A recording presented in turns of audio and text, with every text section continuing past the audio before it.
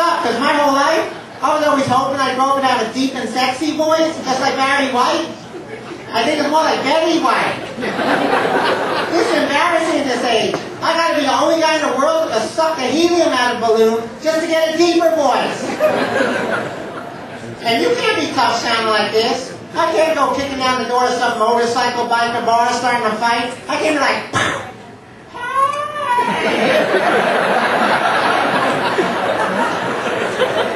I'm talking to you.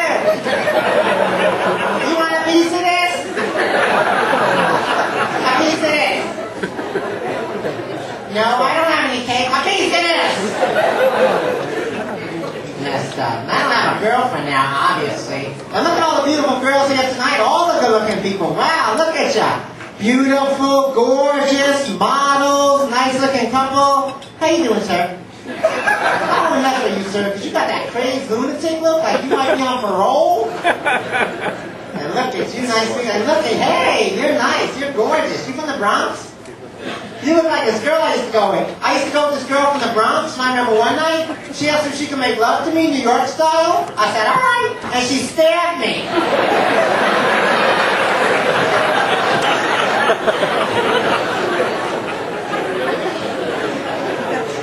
Got some stabbing fans here from Brooklyn, I see.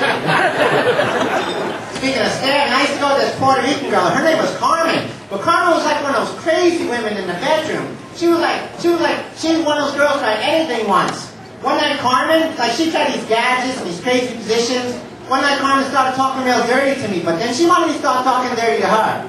What could a Jewish guy possibly say in the bedroom that's dirty? I ate a ham sandwich? My bank account's running low? I wish I was black? You ever said that, sir? Sometimes I really do wish I was black. Like, I'm so small down here, I can only hope and pray someday I'll find a blind girl to go with. Because she's been the only one that knows how to find it, because she can read Braille.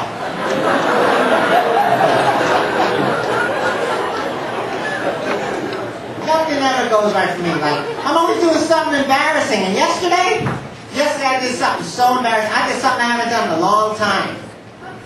I peed in bed. I haven't done that for weeks.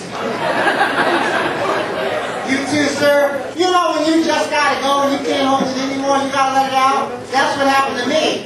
The bad thing was I was over at City Furniture shopping for mattresses. Oh, and this big, strong guy, kind of like Ramon, but he wasn't gay. He comes walking over and he's like, excuse me, sir, I'm the manager and I have to tell you I'm a little pissed. I was like, oh, well, you think you're pissed? Wait till he sees what I did at pillowcases. He's going to be spurned. I didn't even get dirty or nothing. Sorry. I'm not too smart. All I do is watch TV all day. My favorite show is The Wheel of Fortune. I love it. And they said now The Wheel of Fortune is now on in 92 countries. And I think that's great. But the only country I don't think they can put The Wheel of Fortune on is like India. And I love Indian people. They're so nice and friendly. But can you imagine if they had The Wheel of Fortune in India? It'd probably go something like this. Okay, my friends. The clue is 28 letters and it's a person.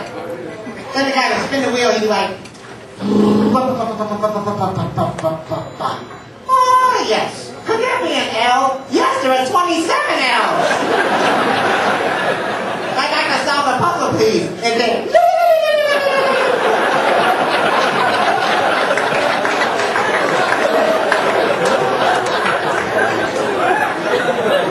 he could have bought a vowel. That would have been an L, too.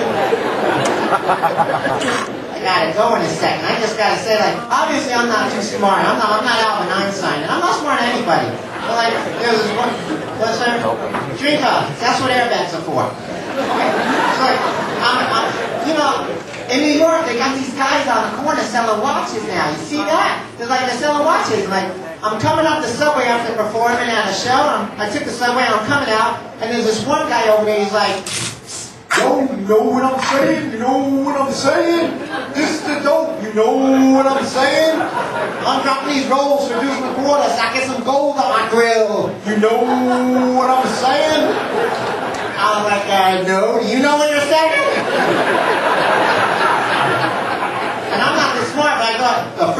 my life, I gotta maybe I can outwit somebody. So excuse me, Mr. Watch Salesman, I like what's happening. I can dig what you're doing. I think it's far out groovy and out of sight and on and on and on and on. And that's what's crack-a-lacking. And you know what I'm talking about? He's like, nah, you can't have a run-on sentence followed with a preposition.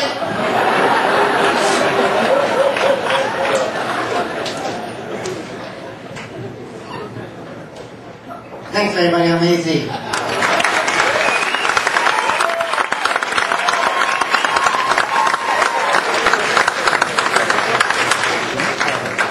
Pretty fucked up with a guy with that kind of voice calls him gay.